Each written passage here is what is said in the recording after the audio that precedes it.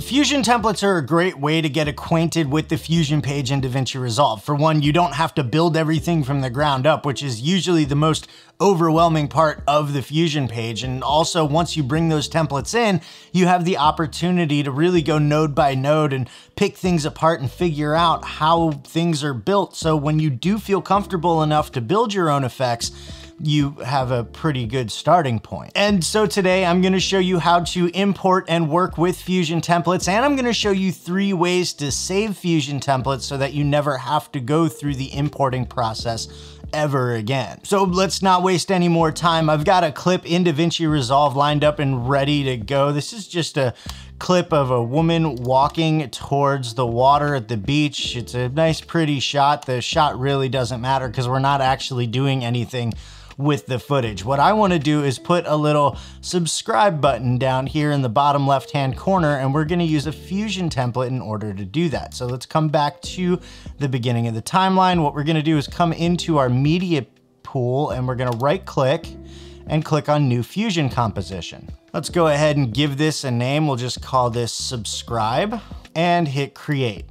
Next thing we want to do is bring that Fusion composition into our timeline. So let's drag it in here. And then we're going to select that Fusion composition and we're going to go into the Fusion page. And for those of you who don't know anything about Fusion, let's take a quick little tour. Right here, we've got our playback monitor. This is where you can see everything that you're building out. Down below that, we've got a lot of most commonly used tools in Fusion. Below that, we've got the node section. And then over here to the right, we've got the inspector. Now there's a lot more to the Fusion page than just those elements, but these are the ones that we're going to be focusing on today. All right, first thing we want to do is import our Fusion template. And to do that, we just want to go to File, Import, Fusion Composition. And then we want to navigate to where our Fusion composition is being held on our computer. And we're just going to select it and hit open. And once that imports down in the node section, you'll see all of the nodes that build up the effect. And then if we play that, you'll see we got a subscribe button popping up and then a little mouse click, and then the button goes away. Really, really simple. And that's it. And if we come down to the node section and we start clicking on these nodes, you'll see what these all pertain to. So the shape is our little rectangle here, our button color, you can change it. We've got some keyframes in here. So we've got it from red turning to white. We've got our button text, which again changes from white down here. Let's see, down here to gray right there. We've got our mouse color, we've got our mouse shape and our path. And you'll also see if we select any one of these nodes, like the button text here, we can come into the inspector and we can change the parameters of a whole bunch of stuff. And by the way, if you're wondering where I got this Fusion template, I actually got it from today's sponsor, Mixkit. Mixkit is a 100% free resource that you can use to get stock footage, music, and sound effects for all of your videos. They even have templates for Premiere Pro, After Effects, Final Cut, and even Davinci Resolve. Mixkit's brought to you by the guys over at Envato, who have a long track record of providing high quality assets for your videos. So if you're looking for a free resource for stock footage, music, sound effects, or effects templates, make sure you check out the link in the description and head over to Mixkit today. All right, let's head over to the edit page and take a look at what we've got so far. If we come back to the beginning of our template, let's wait for this to render out just a bit. All right, it's rendered. Let's go ahead and play. And now we've got our subscribe button on top of our video footage. So that's pretty easy, right? You just bring in the template, you tweak it the way you want it, and then you can just go on your merry way. And you could, every single time you want to use that button, just do the same import process every single time. But there are a couple ways that you can save Fusion templates so that you never have to import them again. They're just always gonna be there. Let's take a look. Now, the easiest way to do this is by using power bins. All we have to do is come into our media pool. Let me just expand my power bin section. And I actually created a power bin called Graphics Effects. And we're just gonna select that and we're gonna drag our Fusion composition into the power bin. And we're going to rename this Subscribe with mouse. And now that fusion composition is just saved and I can use it in any project that I want. So I can come over here and I can just drag it down, wait for it to render out. Let's move our playhead over to the beginning of that composition, go ahead and play it, and you'll see we've got our subscribe button with our mouse click and we're good to go. Now, like I said, that's the easiest way to save a fusion composition so that you never have to import it again. The only problem with that is it's not editable within the edit page, with very few exceptions. So if I come in here and I select the fusion composition, you'll see that the only thing that I can edit is the transform and the cropping and basically anything that you would do with a regular video clip. If I wanted to change, let's say, the color of the button or change the text, I'd have to go back into the Fusion page to do that. And the problem with that is you'll have to dig through all the nodes and find the exact ones that you want to edit. And that can be time consuming and sometimes confusing, and I just don't want to do that all the time. So let's take a look at a couple ways where we can save our Fusion templates in a way that only the things we'll ever want to edit are editable, and they're always right there in Davinci Resolve. In order to do that, we got to come back over to the Fusion page. So I'm going to actually just delete this Fusion composition here.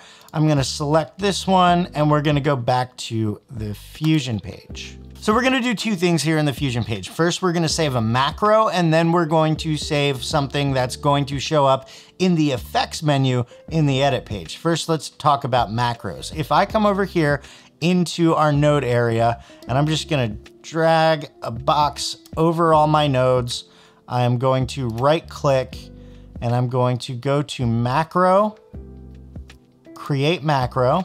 What you'll get is a big, long, confusing dialog box. What this is a list of every single node and every single parameter that can be changed in that node. And what we're gonna do is we're gonna select the ones that we want to be editable in our macro. So first thing we're gonna do is change the name of our macro. We're gonna call this subscribe button with mouse.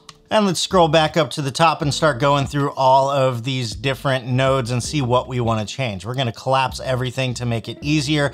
And really, with this Fusion template, the only thing I'm ever going to want to change is maybe the button color, the mouse color, and the text. So let's go ahead and find the button color. So we've got button color here.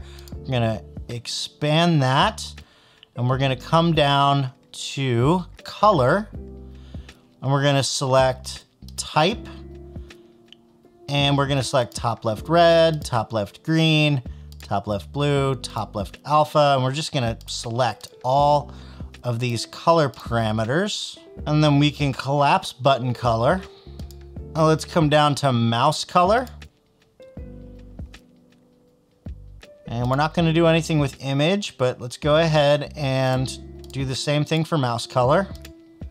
And then we can collapse mouse color. And then we're gonna come down to button text and expand that. And we're gonna select style text, font, style, size, tracking, line spacing, vertical anchor. Select all of our anchors here.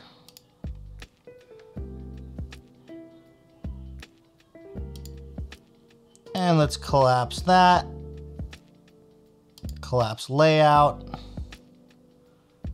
collapse transform, collapse shading, and that should be good. Let's go ahead and collapse that. And what we're gonna do is hit close, save changes to macro tool 1, and we're gonna hit yes. And that's gonna automatically open up the folder where your macros are stored, and we can just go ahead and click save. So let's go ahead and just delete all of these nodes here. And what I'm gonna do is hit Shift space, and that'll bring up my tools, and I can search for subscribe. And here's subscribe button with mouse. Click that, hit add. Then what we'll do is we'll add a media out to this. Media out, add, and let's play that real quick.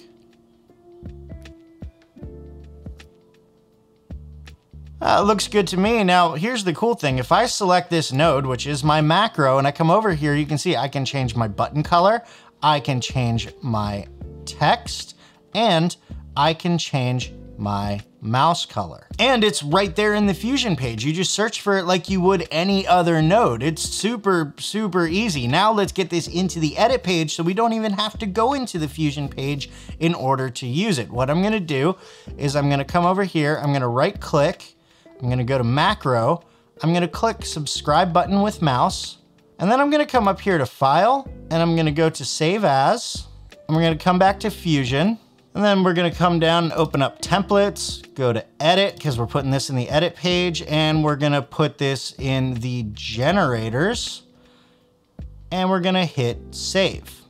Go ahead and close this out. Let's come back to the edit page.